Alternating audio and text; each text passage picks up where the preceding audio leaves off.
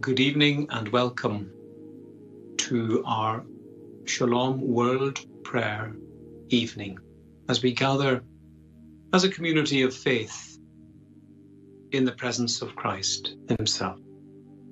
I welcome you very much indeed. Be reassured that there are many convents, monasteries, parishes where the prayer for the sick is very much at the heart.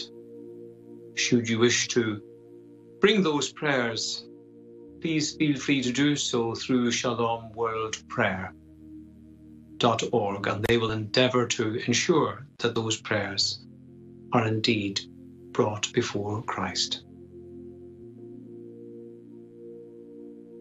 We begin this evening by asking God to be with us, to strengthen us, and we do so by invoking the Trinity this evening. In the name of the Father, and of the Son, and of the Holy Spirit.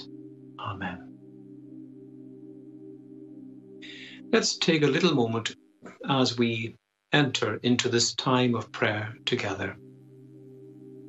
And whatever part of the world you're in, we all journey with a sense of companionship, sharers of bread, as we pray for our sick.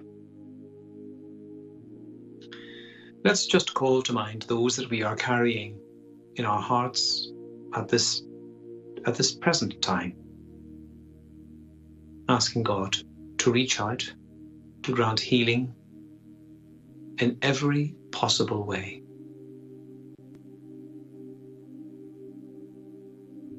As we do so, I'd like just to sing a little piece, Ubi Caritas, where charity and love are, God is.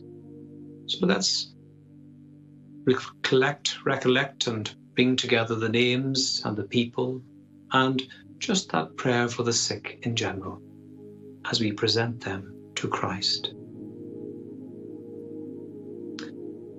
Ubi caritas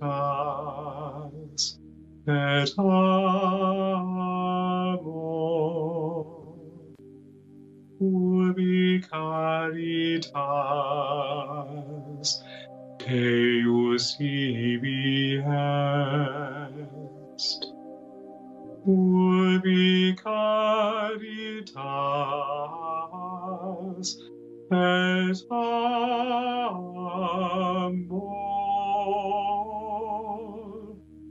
Ubi caritas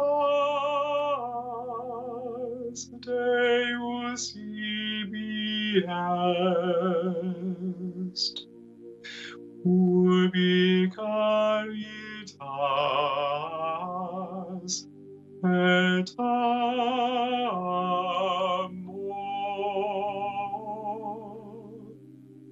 Ubi caritas Deus ibi est.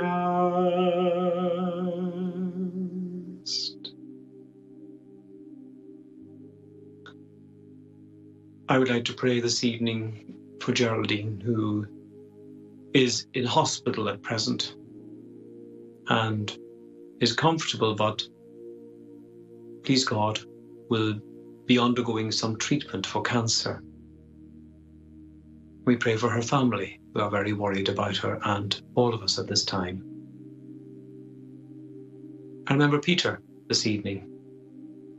Peter, who struggles in so many ways, particularly with alcohol, asking the Lord to grant him relief, freedom, courage in the midst of all that he faces.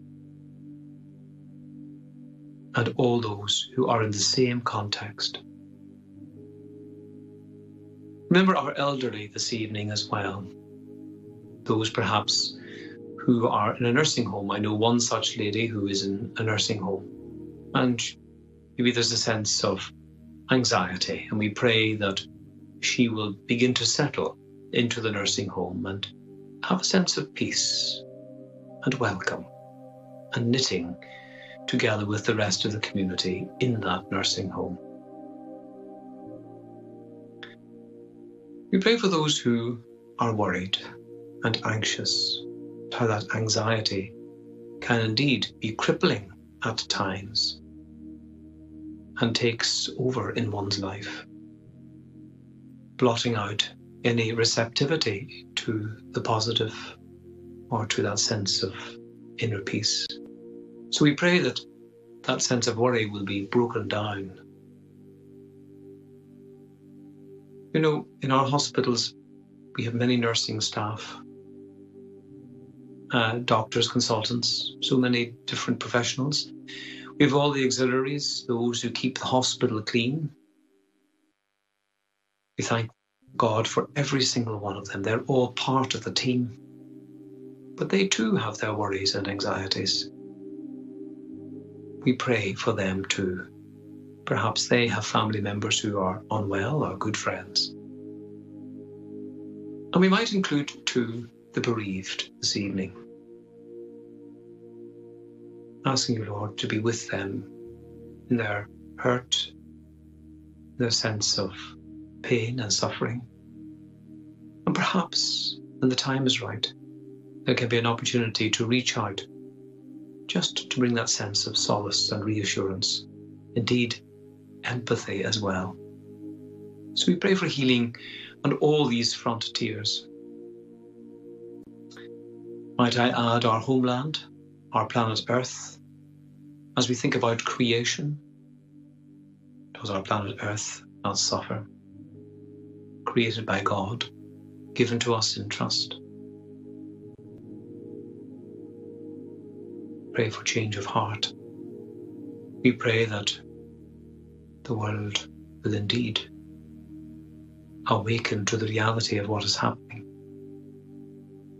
It is not as if the world has been given enough warnings. So we pray that our beautiful homeland on which we depend, given to us by God to care for, will indeed be cherished and healed.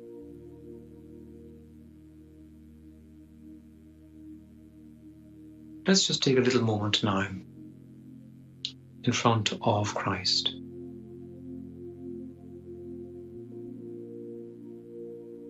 Perhaps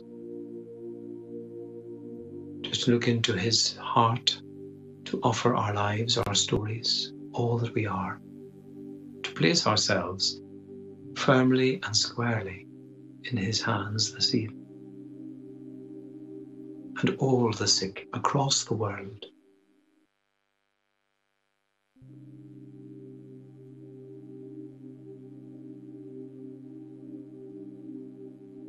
In these hard economic times as well, when life is pretty tough, to say the least, pray for families who are experiencing poverty on different levels.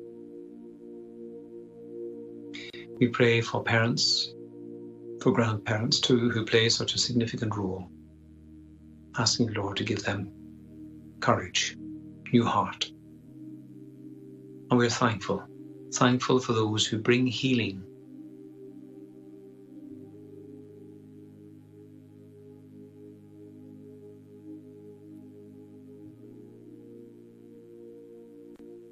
Pray for all volunteers this evening who give of their time in food banks and so many other places that help to nourish, to be present, support those out in the streets during the night.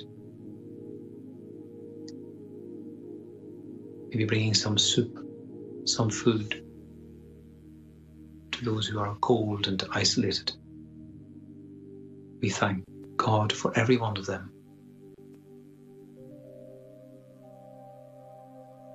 Pray for healing too, where there is misunderstanding. We pray that there will be a meeting of minds, ways forward, unraveling of the knots, a meeting of minds, and a new life.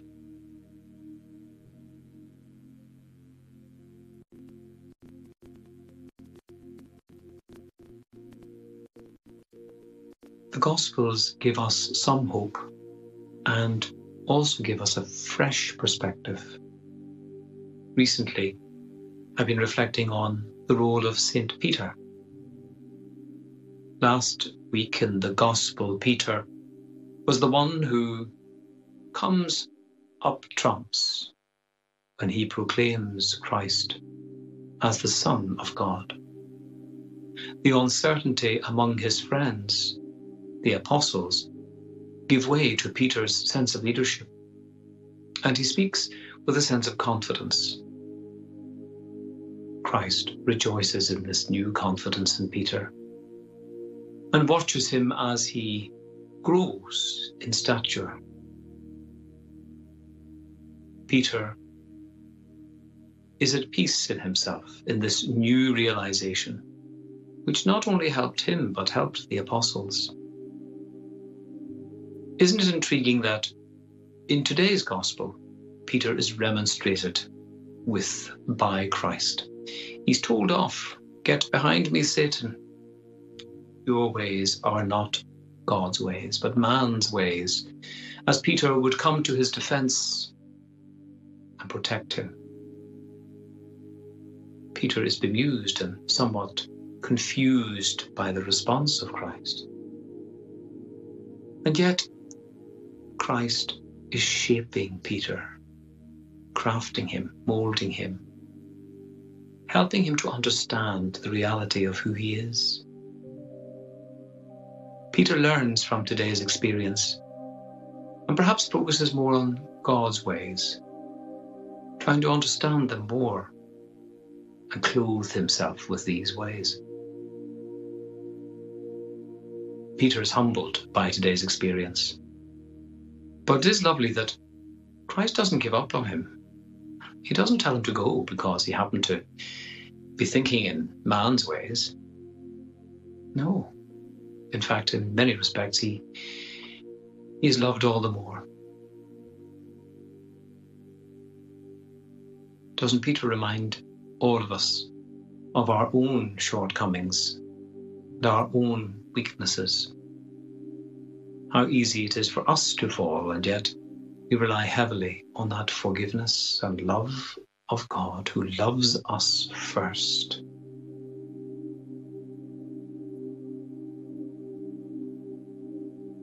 Peter becomes a man of depth, of faith, of humility, always rooted in Christ. All those little moments of denial, the 3 times in Pilate's court,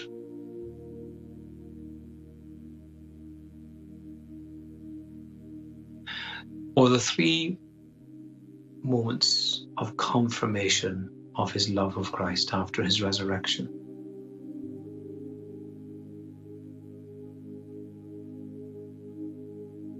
There's something wonderful about this, as Peter's knots in his life begin to unravel through that forgiveness and healing.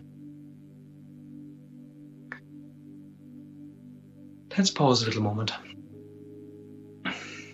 in front of Christ today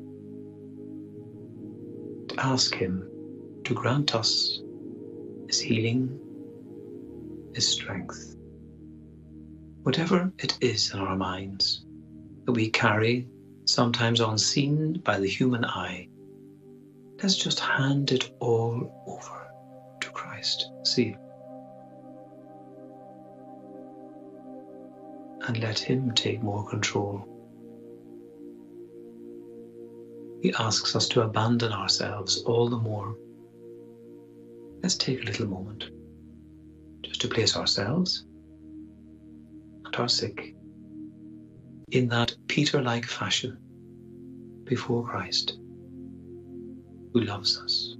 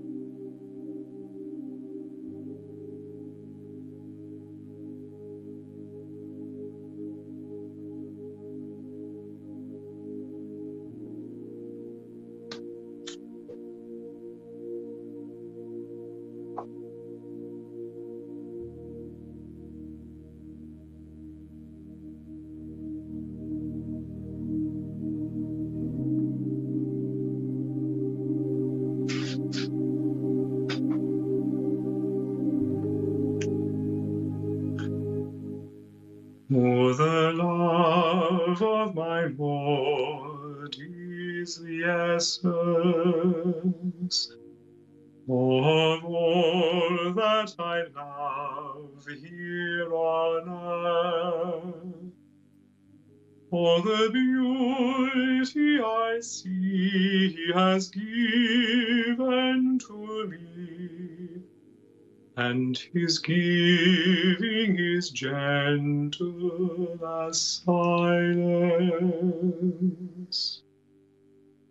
Every day, every hour, every moment have been blessed by the strength of His love.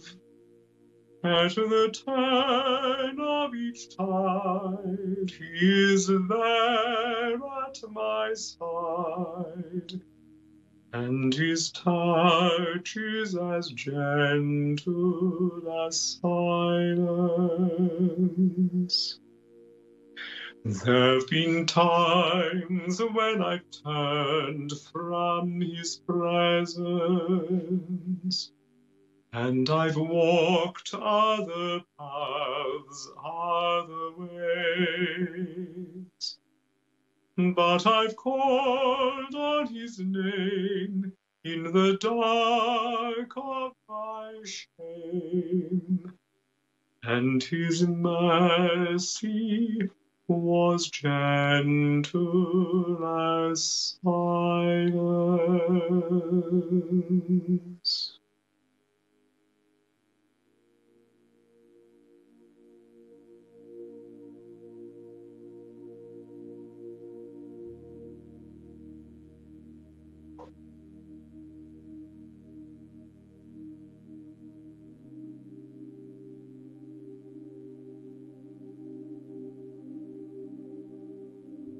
Lord, we come to you. We place before you all those in our hearts. We remember those who have no one to pray for them.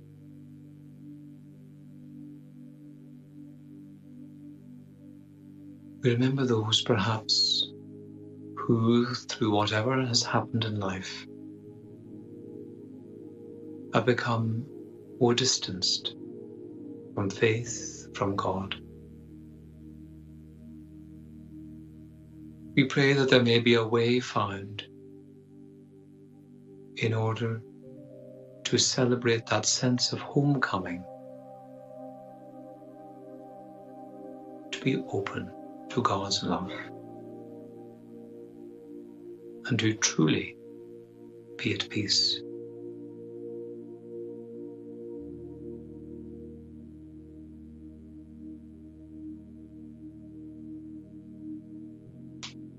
One thing that strikes me is that many of the saints didn't always have it easy. They too suffered from illness and other issues in life. I wonder what are the qualities that enabled them to keep going? Perseverance, prayerfulness, but ultimately a sense of love.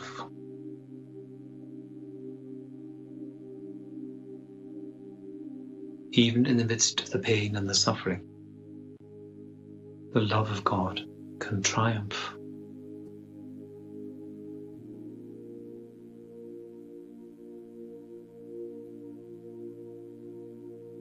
So we invoke the saints this evening too.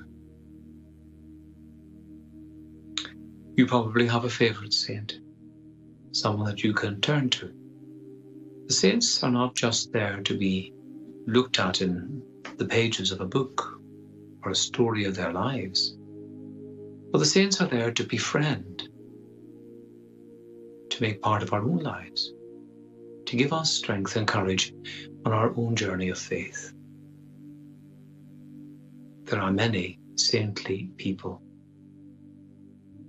who, through the auspices of God, can bring us close to Him. Thank you, Lord, for the modern-day prophets in our lives. The Barnabas figures encourage us on the way.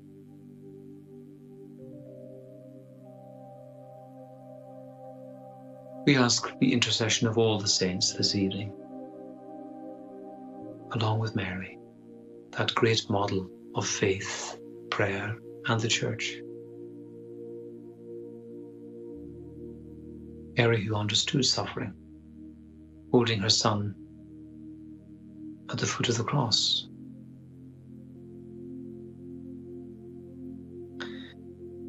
We ask you, Lord, to be with the sick, to grant them your strength, your healing and renewal. Please touch the woundedness that we all experience. Grant us your peace, that inner healing, that inner wisdom and discernment, so that we may be able to journey forward. Whatever it is that we are worried about, the cares that we carry in our hearts, help us to place these in your hands, so that we can journey forward tonight, tomorrow, and every day. The real sense of serenity and peace.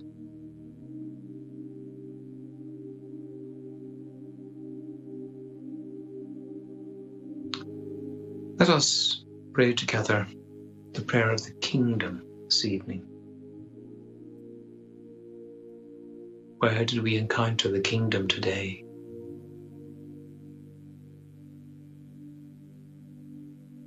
I encountered it in the planting of 2 trees today, one to represent each of the churches in our parish. Trees are a Rowan mountain ash tree, local to our area. One to represent 150 years of faith in the Church of Our Lady of the Visitation in Cumber, and the other to represent the restoration of St. Patrick's, which is over 145 years. I was struck as we planted 2 trees by the importance of tilling the soil, allowing the roots to gradually connect with the soil.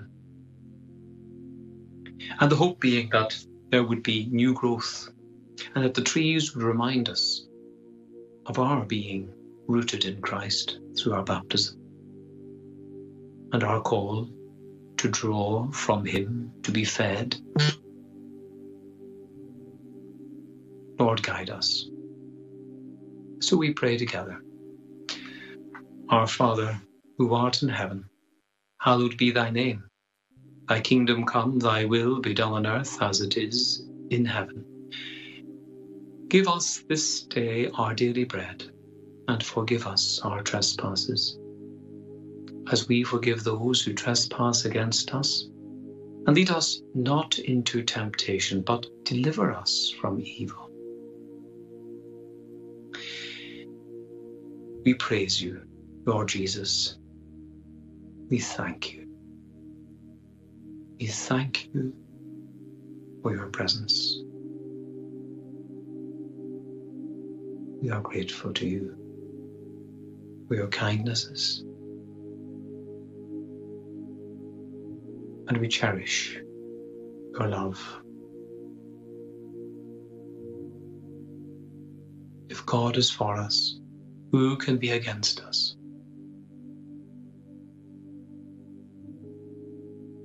Mary, we ask you to intercede with Jesus, your Son, to put in a good word for us as we journey in faith. Be with the sick. Grant healing in every way.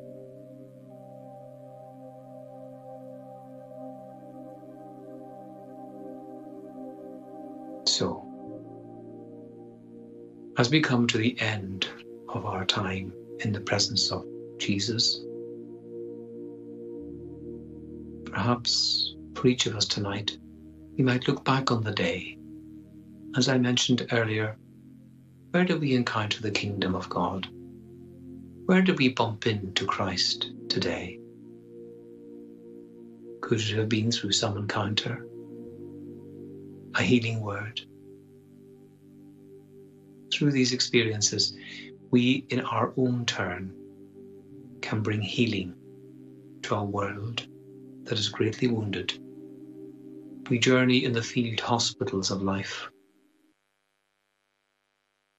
Sometimes that can be confusing. Sometimes we have misunderstandings and we worry, but Christ is with us.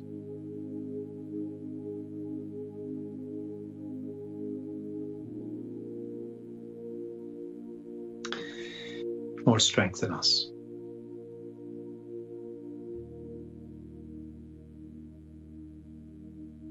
I thank you for your presence this evening. Let us keep one another in our prayers, particularly for our sick, who can teach us so much, and who, in the midst of sickness, brings such healing.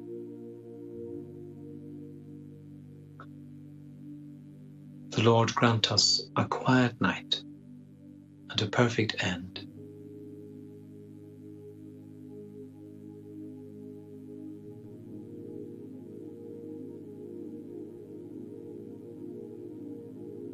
In the name of the Father, and of the Son, and of the Holy Spirit.